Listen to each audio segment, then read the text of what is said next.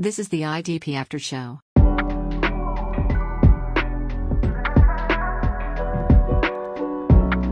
Welcome to the IDP After Show. I'm your host, Jeff Pomazal. It's been a wild and crazy start to free agency, maybe the most chaotic in recent memory. We saw a lot of players trading in one jersey for another. To help us make sense of all this, I'm joined by someone who shares my love of IDP, as well as Brandon Lee as the unquestioned 101 of the Crow, Mr. Green Dot himself, Mike Woellert. Mike, how you doing? What's going on, Jeff? And you are absolutely right. I refuse to see that new movie. I watched the trailer and it was what I was expected. Yeah, it was a little bit more violence, but it's just going to be a train wreck. And that is about all the new Crow is going to get of my viewing. I'm not going to see that movie at all. Yeah, I don't think I can bring myself to it. That's one of my top 5 movies of all times, and I don't know if I can handle having it ruined. So, nope. Nope, can't do it. The same thing with White Men Can't Jump. Did not watch the new one either, and it was like, why are people ruining the classics, these perfect movies, and you're ruining them for no good reason? Remake the bad ones that should have been better instead of remaking the good ones that are already there. Exactly. So, yes. So, all right. Well, besides movies tonight, we're going to talk a lot about breaking down some of the great and not so great landing spots for some of the recent free agent signings from a fantasy perspective. We'll start with the defensive line position. Mike, who do you have up first who landed in a pretty decent spot? I think Bryce Huff. I liked his spot with the Eagles. Right now, there is still a little bit of flux between Josh Sweat and Hassan Reddick. They've been rumored to be traded, but obviously they're still around. But I think even still, Bryce Huff is still in a good spot, and I think Vic Fangio is going to use him. I think pretty heavily in that rotation. I think he could have his chance to shine, kind of as not maybe necessarily a full-time player, but I think he could see over 60 to 65% of the snaps, which would be a career high. Last season, he was at about 42%. And during last year, he still generated, he got a 20% pressure rate, 67 pressures, which matched his career total up to that point. So, like I said, I think Fangio licking his chops with this guy, even though he doesn't blitz a ton. Huff is a guy who can generate consistent pressure, and he will definitely be utilizing him as part of that front four to get pressure up front. He might use Huff in the run game because Fangio does like to stop the run. So could see a few more tackle opportunities come Huff's way. And then again, more opportunity for snap volume if anything happens with Hassan Reddick or Josh Sweat. So I think, like I said, I think Huff is in a good spot. Probably going to target him as a DE, probably DL or DE, maybe 2 or 3. If you're playing in that big 3 scoring, or if you're playing especially in a format that does offer points for tackles for loss or QB hits, you're also going to get those added points as well. So I definitely like the spot for Huff. Yeah, I think from a fantasy perspective, he landed somewhere ideally for fantasy managers. Everyone was just hoping he got out from the Jets and finally landed in a spot where he could be utilized and maybe rack up a few more tackles, because that was something that he was not doing definitely for the Jets. It was all pretty heavy pressure and stuff like that, sack related. So, all right, yeah, especially if too, like you mentioned, if Reddick moves on, I think that'll be ideal for him and his snap counts too. So, yep, the efficiency will definitely come down, but yes, we'll take that. We'll take that. Yeah, efficiency lowers a bit when you get a little bit more snap volume, but I mean, just the way he generates pressure, even if it drops to 16 or 17, that is still a borderline elite number. That would be fantastic, especially for all the shares that we have. So, well, staying in the NFC East, I really liked where this player went, Brian Burns. He was tagged by Carolina and then traded almost immediately to the Giants. He signed a 5-year, $141 million contract with $35 million guaranteed. I feel he joins a more potent defensive line playing alongside Dexter Lawrence, Kayvon Thibodeau, and Azeez Ojulari. Way more talented than he was in Carolina, where he was kind of the focal point for opposing blockers. And now he has a chance for probably a little bit more success with some of the attention being taken up by some of those other players. We did see Derek Brown take a little bit of a step forward this past season, but I still feel that New York has way more talent along that defensive line than he left in Carolina. One of the things I really like about Burns going forward is he's been above the expected sack rate the last 3 seasons. Just like Huff, he's really efficient when it comes to that. He had 49 sacks through his first 5 seasons. And it's pretty incredible to think that he has 49 sacks, considering he had no one really drawing any attention their way, and all of the focal point was on him. So, unlike Huff, Burns offers a little bit more in the tackle department. He had 43 tackles last season, which helps kind of insulate his fantasy production, a little bit higher floor. He's not one of these defensive linemen that are so sack dependent, relying on sacks and hits for his play. So he's a little bit less boomer bust from week to week. So that's definitely someone who you would like to have in your lineups. I really think that this year his team will be a little more competitive than last year. I don't think the Giants are going to be competing for the Super Bowl, but maybe a little bit better than Carolina. We did see Burns play 150 fewer snaps last year than in 2022. And I don't know if that's a result of it not being on a very competitive team and being on the wrong side of many blowout losses there at the end. So currently Burns is being drafted as the DL 11, 13th player overall in current best ball drafts. Surprisingly, he's being taken behind Kayvon Thibodeau, which feels a little bit off to me, but I guess to each their own. So any thoughts on Mr. Burns before you get into your second player, Mike? No, I like Burns. Like I said, I think he definitely lands. He's going to find the sliding probably a little bit easier. Like I said, playing alongside Dexter Lawrence and Ojulari. I don't know, something about Thibodeau I don't really like, but I'll probably be saving that for a fade for the draft guide. So a little bit of a teaser. But no, Burns is a talented edge rusher. So yeah, definitely like the spot.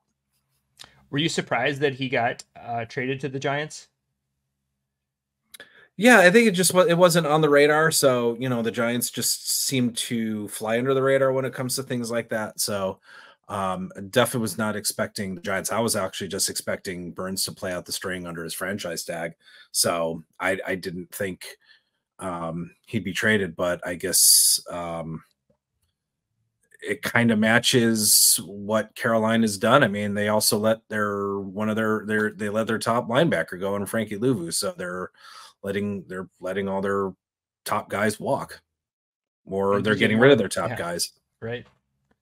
So, all right. And so that brings us to your second defensive lineman that landed in an ideal spot. And who do you have, Mike? I wrote out Marcus Davenport. I think he's gonna, he's playing alongside an elite guy with Aiden Hutchinson. So I think it's a win-win for both guys. I think Aiden Hutchinson is probably going to see a little bit less, see a little bit less attention, because Marcus Davenport, when he's healthy, is a talented edge rusher. His last full season with the Saints, he had a 24%, almost a 25% win rate. Last season, he was limited to just a handful of games. I think he generated 7 total pressures in those games. I think he could have had a good season. So he's got almost a career 13% pressure rate.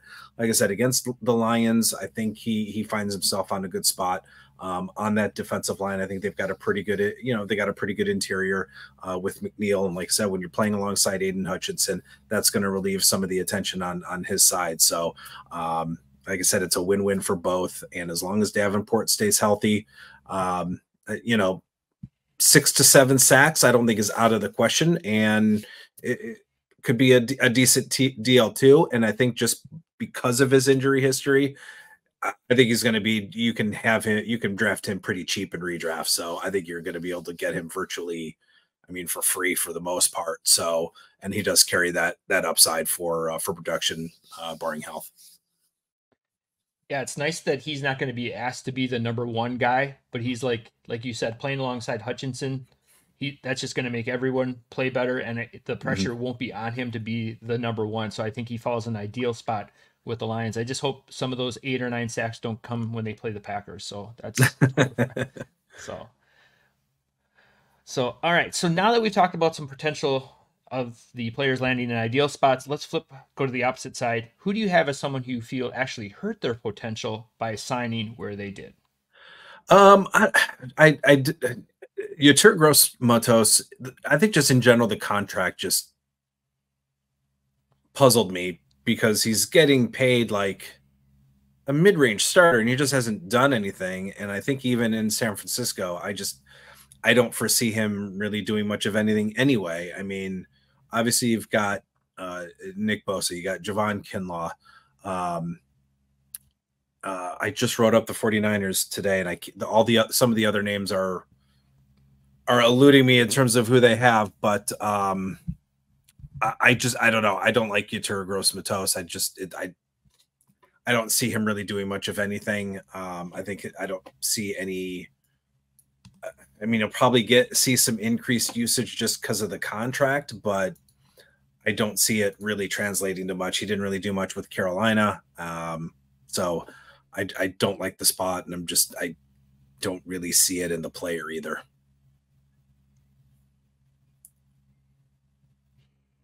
Yeah, it was kind of an interesting signing, especially since they signed Floyd from Buffalo.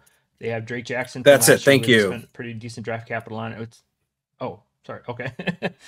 No, you said the name. Yeah, some of the names that they brought in eluded me. So that's you just triggered one of the names that went to San Francisco. So are we going to be hearing more about Drake Jackson sometime in the future? Oh, boy, I guess it just week one, and then he turns in, and then he does nothing the rest of the season, right? So sell after week one. Pencil that down. Sell after week one. He's the IDP version of Sammy Watkins. There you go. Well, I'm going to stick with the San Francisco theme here for mine. I have not been a fan of him for a long time. My guy to fade, or my guy who didn't land an ideal spot, and I think you mentioned it too about the contract just really kind of was puzzling. Chase Young from San Francisco went to New Orleans.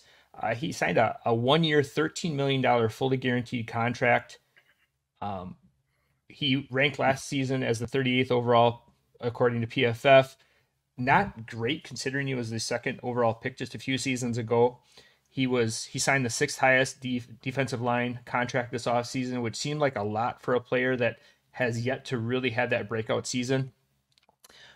You throw in the rumors of him taking plays off during the season, possibly being benched for the Super Bowl. That fully guaranteed contract kind of worries me for a player with that stigma around him. Maybe more in an incentive-based contract would have been a safer route for the Saints, but I guess I'm not in their front office to work those things out. But it just seems that for a team like San Francisco, who made a move for him, not even to like work out a contract to re-sign him to keep him there, it seems just kind of like a red flag for me. So he's currently being drafted as the 61st defensive lineman, about the 110th player being taken off the board in round 9 in best ball drafts, which feels much safer of a spot than last year as he was being taken as a top 15. So yeah, I've never been a fan of Young, and just kind of everything that's happened this last offseason has just kind of confirmed that for me. So I am questioning his signing location. So all right. So let's move now to the back end of the defense. Who is a defensive back you feel landed in an ideal spot for 2024? You know what? I think Brandon Jones, is an under the radar signing, because again, no Justin Simmons. They've now got Caden Stearns and PJ Locke. So Jones has proved he can play a box role. Plus, he's a good pass rusher. He had a really efficient season with the Dolphins. He had a 14% tackle rate in his 22 season that was cut short. But yeah, I mean, things really looked up for him after that 21 season. But I think Jones does kind of take that Justin Simmons role, and I think he does play kind of that line of scrimmage, that slot box role that you want your safeties to get, putting him in line for some really good tackle opportunities. And like I said, that 21 season, he had a really good year from a pass rush standpoint. I could see him utilized in that way. And so I think coupled with that tackle upside, pass rush upside, he's someone I think another guy you can get in cheap. that carries some pretty good upside. So I think with Brandon Jones, I think he's going to get the snap usage and see kind of a full-time role in Denver. Yeah, I think both of those guys are great signings for the Broncos as far as safety room, and you can get them both very cheap. Brandon Jones and also Locke, I think, are both really solid plays. I know Locke was kind of a waiver wire darling at the end of last season for many teams, so kind of like both of those guys on that back end of that Broncos defense. So, well, for me, it's a little bit of homerism. I know that Kyle Bellafuel and I talked about this on the Ideal Landing Spots episode a few weeks ago, and mine is Xavier McKinney, who signed with the Packers. He signed a 4-year, $67 million deal. 23 of that is guaranteed. I feel that he's like the perfect fit for the scheme and the team now under new defensive coordinator Jeff Hafley. I just think he's really built for this hybrid role to play all over the place. He ranked 4th last season in overall grade according to PFF with an 87.7. He had 116 tackles, which was good for 6th among all safeties. He also racked up 3 interceptions. So that just kind of shows that he's kind of a very versatile player. He can play all over the field. Currently, the Packers only have Anthony Johnson Jr. as the other safety right now. So that all but guarantees that McKinney is going to be a 100% snap player. He's going to be on the field every single play. I know there's some mock drafts and things going around currently where the Packers are going to maybe take the kid out of Minnesota, Newbin. And if that happens, I think that's fine. It won't interfere with McKinney's role at all. Also, the Packers, as of 6:31 on March 27th, only have Quay Walker and Isaiah McDuffie at linebacker. So that could mean also a lot of box snaps for him. McKinney played 637 of those snaps last season for Big Blue, so it's something he's definitely more than capable of doing. He's very comfortable there, so it's not going to like put him in a position where he doesn't feel comfortable on the field. So currently, McKinney is the 11th safety being drafted at the moment, the 13th overall defensive back, and I think that that's really good value, especially for someone who finished as a top 6 scorer last year with 206 points in Big 3 scoring. So I really love the landing spot in real football. I also love the landing spot in fake football as well. So Xavier McKinney is my guy. Again, Giants just allowing their safeties to get away. That's 2 Alabama big hitting safeties that they've let get away. They got Pinnock there. They don't need anybody else anymore. So no. That's another episode, Mike. That's another episode. All right. So who do you have? I know that you have a disdain for Pinnock, but who is someone that you would like as a defensive back to sign in an ideal spot? So I tried to write up most from my article for the landing spots. I tried to write up mostly guys that found new homes, but I couldn't help but write about Taylor Rapp. He's staying in Buffalo. And I think, again, with him staying in Buffalo, that's definitely, I think, the best fit for him in terms of his IDP value coming into the season. Played all 16 games, but just played 42% of the snaps. But he had a full-time role in 4 of the games where he appeared 100% of the snaps. As of right now, there's no more Micah Hyde. There's no Jordan Poyer. And I think that 3-year extension is I think, a good indicator for him that Buffalo does envision him, Rapp as a full-time player. So I think coupled that with his increased usage, played about 40% of his snaps near the line of scrimmage. So I see that increasing. With new defensive coordinator, Micah Hyde and Jordan Poyer actually enjoyed very productive seasons. So I could see Babich really helping Rapp get that level of production that Jordan Poyer had. So I think he's going to play that similar role with 55% of his snaps over the line of scrimmage.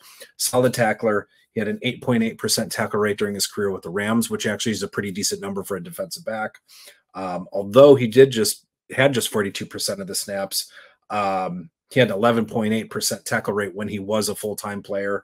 And that resulted in over 30 tackles in those full-time snaps. So he is a productive tackler at the safety position. So I think for a landing spot, staying put in Buffalo will definitely help his IDP value. And I think, again, he's one of those zero DB targets. And I think he's looking like a solid DB2, DB3. in best ball and redraft leagues. So I like Taylor Rapp staying put in Buffalo. Isn't every DB a 0 DB? Isn't Yes. that how? Yeah, outside of the top five, outside of those top five, which are guys I'll probably never draft. Yes, it's all 0 DB. Okay. So yeah, and the nice thing about Rapp is we've seen him do it before. It's not like he's signing and we're speculating that he's going to be in a great spot. He's actually done it. The 2021 season that he was with the Rams, he was like a top 10 finisher. Like he was really balling out, and then for whatever reason just kind of disappeared that next season and then ended up in Buffalo. So yep. All right. Well, when we have players gain value, that means somebody else has to lose value. So, Mike, who do you have as someone on the defensive back position who you feel might disappoint a little next season in their new home? Well, I think with Von Bell returning back to Cincinnati, I think that could have some kind of a ripple effect on everybody. Lou Anarumo loves Von Bell, so it could be possible that he sees a full-time role right away. Which could have kind of a ripple effect, like on Battle, on Dax Hill, on all the guys. So I think there's a lot of mouths to feed in Cincinnati when it comes to the safety position. So I don't really like the spot for Bell. Plus, his production has been down over the last several years. He is getting up in age. Although the signing, it could end up being a veteran presence where he's just kind of a veteran in the locker room to be a leader, or maybe he doesn't have a full-time role, but that's not something I'm willing to take a chance on. So I don't like the spot for Bell in Cincinnati. Yeah, it was kind of an odd signing too, just because they went with this whole youth movement on the defensive side, obviously to clear up cap space to take care of the offensive pieces, and then for Bell to come back, he just kind of doesn't fit with their youth movement at all. So like you said, it might be a veteran presence kind of there, someone to kind of right the ship in that secondary, maybe teach those younger guys how to be professionals there. So be interesting to see how that plays out. My not so great landing spot is probably going to be a little hot take for some people. Kevin Byard signed with the Bears after playing the season with the Philadelphia Eagles, a 2-year, $15 million deal. 11 of that is guaranteed. He ranked 30th overall last season in 2023. He played just under 1,200 snaps, racked up 127 tackles. It's not so much about Byard as a player as it's the fit for me in that Bears defense. Jaquan Brisker is clearly the box safety in Chicago, and just not sure how the snaps are going to play out or how he's going to be aligned in Chicago. Chicago has way better linebackers than Byard's ever played with, even with his time in Tennessee and last year in Philadelphia. He got a lot of tackle opportunities because he didn't have those linebackers in front of him. He goes to Chicago. He's got Brisker to compete with. He's got two very solid linebackers in Edmonds and in Edwards. So I don't think he's going to see the tackle opportunities that he had in the past. So that's going to kind of take a little ding on his performance from 2023. He's currently being drafted as safety 27 at the moment, which seems really high considering we're questioning his snap alignment, his role on the defense, and as mentioned, the linebackers are better in front of him. So that's going to be an easy pause for me to either sell or kind of avoid in taking in drafts. So I agree. I felt like I was on an island writing Kevin Byard up as a bad landing spot. So good to see that we are sharing the island, and that I don't have to rely on old Wilson the volleyball to talk to on the island. I don't know. You might get more out of Wilson than you do out of me, but at least they'll have a comedy there, so at least we'll be fine. So we'll talk about Brandon Lee as the Crow. So all right. So it's come to the part of the show where everyone has been waiting for, the time for the position that everyone is always intrigued about. Mike, who is your favorite future Green Dotter, and who should we be looking at next season? I did have a few linebackers ahead of who I'm going to mention, but you can read about him in the article. But Kenneth Murray with the Titans. The Titans lost Azeez Al-Shaair to free agency, went over to Houston. They used Murray as their replacement. I think he just ended up wearing out his welcome with the Chargers.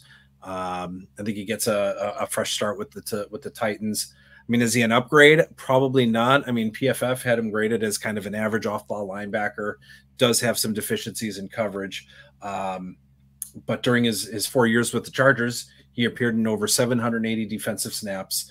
Did wear the dot for the defense in 2020 last season due to Tranquil's departure. So he does have that experience of calling the plays and keeping everybody in line from the huddle. Appeared in 94% of the snaps, had 79 pass rush snaps. So there's also some pass rush upside. When he does see more than 90% of the snaps, I think he can pretty much count on 100 tackles. It was the case of his rookie year and last season. Had an 11.1% tackle rate, which kind of puts him on that lower LB2, LB3 tier. So there's not much competition for snaps. I think he should have a 3-down role, should wear the dot as the play caller. Jack Gibbons could see some increased usage, but outside of Murray's coverage, he is a pretty versatile linebacker, should fill that void. So I'm projecting him to kind of have that 3-down role, call the plays. At least that's what I'm getting from the free agent capital that the Titans spent the money on. So I think I think it would be a waste of money to use him as a part-time player. No, and I love the pass rushing ability that he has. He had a couple sacks last season, and we didn't see that with Alshire when he played for the Titans. So I think that's like an added bonus. So I'm projecting a very similar season to Alshire, just with more sacks. I think he'll have a better run there than he did. So yep. I like that call. I like that for the former #1 pick by San Diego. It was San Diego then when he got drafted, I think. So. All right, for my #1 linebacker, I'm going to go with Josey Jewell, Panthers. We mentioned the Broncos a few other times before about kind of cleaning house with things. Jewell moved from Denver to Carolina, signed a 3-year, $19 million contract. 10 of it was guaranteed. His new defensive coordinator is also a former coach of his from Denver, Ejiro Evero, if I'm mispronouncing your name. Pretty close. Okay, I apologize for that. He did coach Jewell in Denver, so there's some continuity there. We see this all the time, especially with players in year 1 of a contract. Coach definitely wants to have their guy on the field as someone that they can lean on, someone who understands the play calling and scheme. And Jewell is a very cerebral player, and so he kind of fits that mold, and I think it's what he's going to fit into in Carolina. Luvu, who signed with Washington, vacates nearly 1,000 snaps from last season, and I can totally see Carolina using Jewell to kind of fill a majority, if not all, of those snaps next year. Shaq Thompson is the only holdover at linebacker, and he's coming off a pretty significant leg injury, and so there's a lot of new pieces on that Carolina front 7 for sure. They don't have a lot of draft capital to spend. They spent so much on the trade last year with Bryce Young. I don't see them spending a lot of capital on the defensive side of the ball, probably going to focus their efforts on the offensive side. Carolina did add some pieces this offseason with Ashawn Robinson, DJ Woonham, and Derek Brown obviously is still there. And then just recently they just signed Jadeveon Clowney. So there's definitely some pieces in front of him that should kind of keep him relatively clean, draw some attention away so that he can just do what he needs to do and rack up tackles. So expecting a very good season statistically from Josey Jewell. If you're into the game script narrative, I can see the Panthers being in a lot of losing games late in the game, so the other teams may be running out the clock, and that just pads his tackle numbers as opposing teams are trying to run out the clock for him. I think you're getting an absolute steal with Jewell right now. He's going off as linebacker 62 in best ball drafts. He's not even being drafted as a weekly starter at this point, and I could easily see him with a floor of linebacker 3 and probably LB2 upside most weeks. So if you can get him on a throw-in deal right now or flip a late 3rd or even a 4th round in dynasty picks, I think he's totally worth that, especially what you're probably going to be getting normally from those draft picks. So Jewell is a layup for me at this point. So yep, I like the spot too, for sure. And you were going to mention something about Clowney. You said you had some nuggets. Yeah, with Clowney with Carolina, it's funny. I think Clowney's play goes as the team goes. So that first year in Cleveland, he had a solid year. The defense was, the defense was pretty hyped up. His second year was in Cleveland was not so great, but with Baltimore, obviously playing with the #1 seed, probably had his best year of his career. But now that he's in Carolina, I don't know. Just something about Clowney. I don't see him definitely. I don't see him repeating what he did in Baltimore, because I think just the situation is going to dictate his play, if that makes any sense. So I don't see that same drive or that same motivation with Carolina that he did, with that first year in Cleveland and last year with Baltimore. Yeah, he seemed to be almost like him and Burns are kind of in the same boat. They almost seem to be like the finishing pieces on a team ready to make a really late playoff push Super Bowl run. And the Giants are clearly pieces away, and to invest so heavily in Burns and then to have Clowney sign with Carolina, who's clearly not anywhere near making a playoff push. They almost seem like, I don't want to say a luxury signing, but it was almost like they could have gone somewhere else to probably be in a better situation for them in their career. But I guess if no one's calling and you want to get paid, I guess you're going to go wherever that paycheck's being signed from. So, yep, money talks. So true. So speaking of money talking, we got our next linebacker up, and who do you have landing in an ideal spot?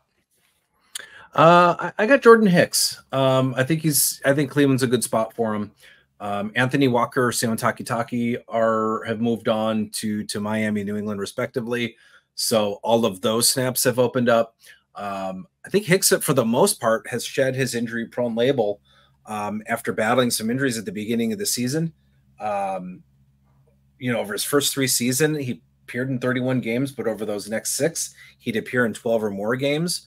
Last year had a really bad leg injury, and it was not anything that I'd heard of, but it was called compartment syndrome.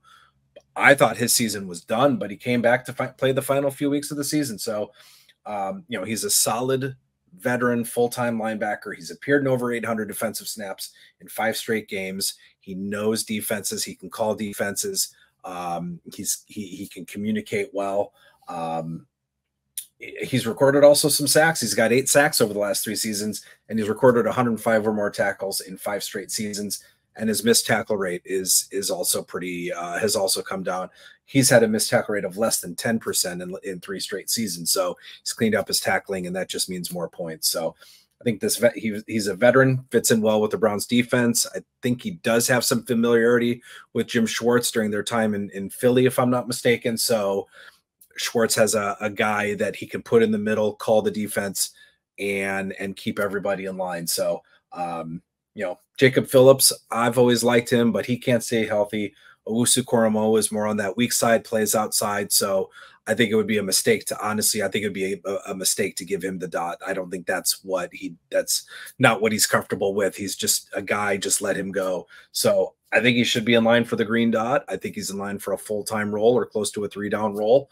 He's one of those boring guys that just continues to produce, and until those wheels fall off, you can still get him as a nice LB3, LB4, near the middle to the end of the draft. Yeah, it was definitely one of those guys that he just seems to keep showing up on my teams and rosters all the time. Just like he's been playing forever, even when he got drafted by Arizona, and then he went to Philly and Minnesota for a couple seasons, and he'll probably be on a couple of my teams even as a Brown. So yeah, I like the sign, and just as a Browns fan, I like the signing. I think it was, when they lost Walker, I'm like, oh, that really sucks, because he's again one of those veteran guys that, although from a fantasy standpoint, not something you're going to count on, but a guy that rallies the guys, communicates, and just keeps everybody together. And I think Jordan Hicks brings that to Cleveland, and just he brings the tackle numbers. So I think the IDP numbers. So that's just obviously an added bonus. But I definitely like the signing for the Browns from a real football standpoint too. Do you think the Browns let Walker walk, no pun intended, because of the injuries and just not being able to stay on the field? Or probably. Yeah, I mean, this team is, say what you will about the quarterback position, but the team is in position to compete, to win. Their roster is built to win, and you need guys that are going to stay on the field. Yeah, especially when you're taking on Baltimore twice a season. So yeah. Again, that's a topic for another episode, Mike. So just all right. So again, we have a lot of players finding new homes, making their potential value, especially at the linebacker position, really, really enticing. Mike, who is a linebacker that you have that isn't going to be as enticing as they were just a few weeks ago? Well, it pains me to say, but it's Willie Gay. I was so hoping he would land in a spot where he'd actually be able to like get on the field, but signs with the Saints for a 1-year deal, and I just don't like it. He saw 69% of the snaps in 22, and I'm thinking, okay, 23 is going to be the year, but he dipped to 62% of the snaps, and Leo Chenal and Drew Tranquil got snaps. So there was a glimmer of hope, but unfortunately it's faded. The Saints were primarily a heavy nickel defense. They were mostly in those 2 linebacker packages, and it was Pete Werner and Demario Davis.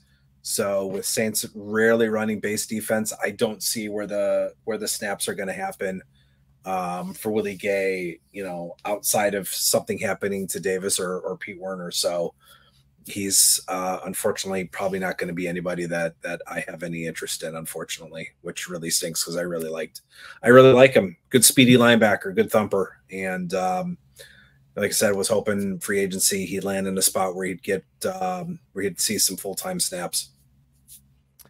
There weren't many landing spots for Willie to land in that were worse than Kansas City, but I think he found maybe the one spot that really was the worst spot to land in than Kansas City. So yeah, it's unfortunate for him and his fantasy manager stats, especially. So, yep. So, well, it's only a 1-year deal, so maybe he has some light at the end of the tunnel. So, speaking of, well, I guess not having any light at the end of the tunnel, my linebacker, who for a brief moment was probably landed in an ideal spot. Everyone was kind of like, "This is it," and then he lasted for about 24 hours, and then Bobby Wagner signed. Frankie Louvu signed with the Commanders for a 3-year, $31 million deal. Louvu was clearly the winner after initially signing, but then complete opposite once Wagner signed his 1-year deal worth $8.5 million. So he's clearly not going to come off the field. They have Jamin Davis, who is also there, but he's dealing with some legal issues still from his audition tape for a Fast and the Furious movie. So there's clearly some rotational role that's going to be coming in 2024. Not sure what that's going to look like. If they do play a 4-3 scheme, who's going to be stuck playing that strong side, which is obviously the least desirable position among the linebacker positions. Louvu played and scored really well last season along Shaq Thompson, but Wagner, even at his advanced age, I feel is probably far superior than Shaq Thompson could ever dream to be. So I could easily see Louvu losing opportunities at the position to Wagner. Right now, Louvu is being taken as the linebacker 14, which seems really drafting him as an absolute ceiling right now in best ball drafts. I would rather pass on him, let someone else deal with that, and I would rather draft a player like Logan Wilson, Alex Singleton, Levante David, CJ Mosley, who are all being drafted after him at the moment. I think you're drafting Louvu at 14 as his absolute ceiling, especially this year with Wagner in town. So 2025 might be a different story, but you're still going to have a year of headaches to put up with that. So, all right. So, Mike, I'm going to put you on the spot. Since linebacker is like the only reason people ever listen to these shows and read articles, do you have another linebacker, good or bad, that you feel is worth mentioning at this time? Yeah, I'm liking Terrell Dodson in Seattle. With Jordan Brooks and Bobby Wagner gone, I mean that's 2,000 snaps that have opened up. So I know Seattle also brought in Jerome Baker, but his tackle efficiency has been on the decline over the last several years as a full-time linebacker. It's dropped below 9% over those last few years, and that's just not something that I'm very interested in. I definitely like Terrell Dodson's landing spot.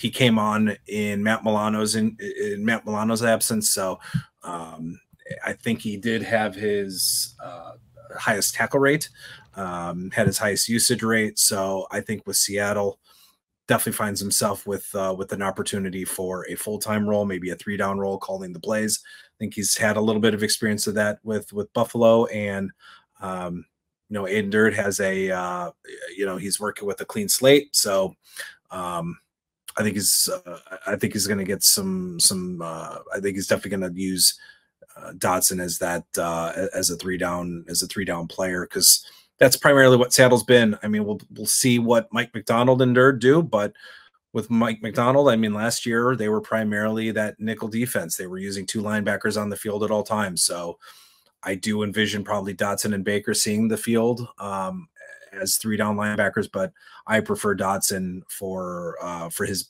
definitely preferred production and tackle efficiency. Totally agree. I think he's going to have a fantastic season, especially if they don't draft a linebacker early in the draft. That would be my only hesitation with him. Yep. But I think, like you said too, I think Dotson is much safer of an investment at this point than Baker, just because of the production in the past few years. So I've never been a Baker fan for some reason, but I don't know. He actually went to my son's high school, so kind of cool. He went to Benedictine High. He went to Benedictine High School in Cleveland, and actually, I think over the summer, I think he made an appearance. So I mean, it is kind of cool. He is a local guy, so I'll give him that. But yeah, as far as fantasy, I have to separate the two, and right now, he's just not getting it done. Well, that's fantastic stuff, Mike. I appreciate you being here. What are you working on right now, and where can the listeners find more of your fantastic work? So yes, I am new with the IDP show this year. Just finishing up my NFC defensive coaching changes article. You can find my AFC one that's up. So you can find my defensive NFC article here probably within the next day or two, just putting some finishing touches on it. We'll be talking some rookies here over the next couple of weeks. Then contributions in the draft kit. So find me at the IDP show as for this season, and follow me on Twitter at Mike_Woellert. That's awesome. We're very pleased and blessed to have you join. So it's fantastic stuff. So, well, that'll about do it for this episode of the IDP After Show. Join me next time as I'm joined by David Kelly as we talk about his article and takeaways from the IDP best ball drafts from last season. We'll be talking about what he learned, the data and the trends that he found, and how that can help you prepare to dominate your upcoming best ball draft. That season is already upon us. Until then, you know what to do. Be sure to like, follow, and subscribe, and make sure you hit that notification button so you never miss an episode of the IDP Show or the IDP After Show. For Mike, I'm Jeff, saying thank you for tuning in, and we'll catch up with you next time. This was the IDP After Show.